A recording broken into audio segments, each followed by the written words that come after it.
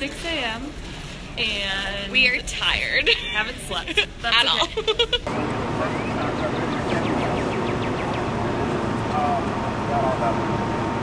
Meeting the bus again to go home at the Library of Congress. So I'm actually marching for a lot of reasons. The first being is that science has always been political. I mean, if we're looking from the beginning of when science first really started emerging, Copernicus, who found heliocentricity, he did it for the church, the Roman Catholic Church, which was the biggest political power at the time.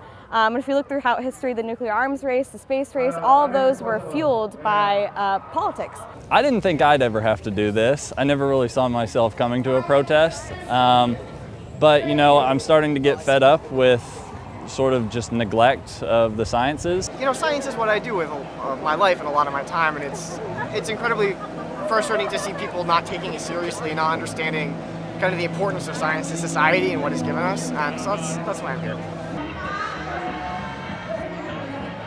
As a graduate student, my career is in the sciences, and you know, research funding for the sciences, trusting science, and seeing science make an impact on society by using the scientific advances that we make. I believe that science should be funded, and science is truth. There's no real debate there. Government putting together the Brain Initiative, the Microbiome Initiative, and any initiative to come is going to bring scientists together throughout the entire country, and it's going to foster innovation, and the government being behind that is super important for us to stay on top as a country.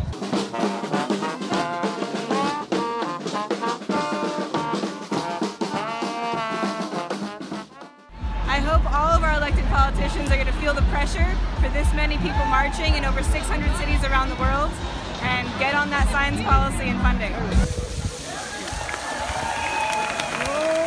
Facts and sort of scientific ideas have become political and controversial in a way that I find uncomfortable. And I clearly see the idea of science under attack by the current administration, so it's very disturbing. There are a lot of us who believe in facts, not alternative facts. I did a whole bunch of different scientific accomplishments from immigrants, and I actually put a Jay-Z quote. It says, "Not bad, huh, for some immigrants." My lab is very diverse, as many academic labs are, and so in my lab I have people from the 7 different countries represented. My parents did everything for me. They immigrated to America. They both are scientists and engineers, and they are basically my heroes and why I want to pursue this with my life.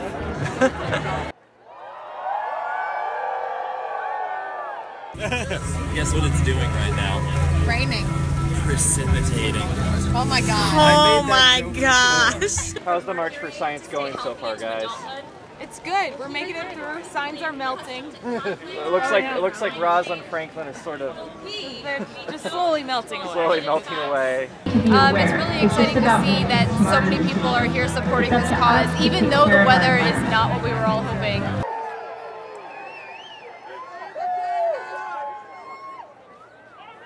Right, we've been out here for hours. The March for Science is coming to an end. We made it to the Capitol building. How do you guys feel? Good. Awesome. Tired. Sure, tired. Do you feel like this event is going to have a lasting impact on science? Is this a turning point in how scientists view, how they're supposed to interact with culture and politics? I think so. I think some people sometimes are a little turned off by combining politics and science, but it's the way that science works. I mean, a lot of the research we do is affected by policy. A lot of our funding is affected by policy. So I think that, if anything, it's pushed scientists to try to make a statement for what they want out of their government. There are a lot of scientists that are more excited about writing blogs for the public and more excited about trying to get involved in policy discussions. So I do hope that if nothing else comes of this, that we do see more engagement from scientists in the society role.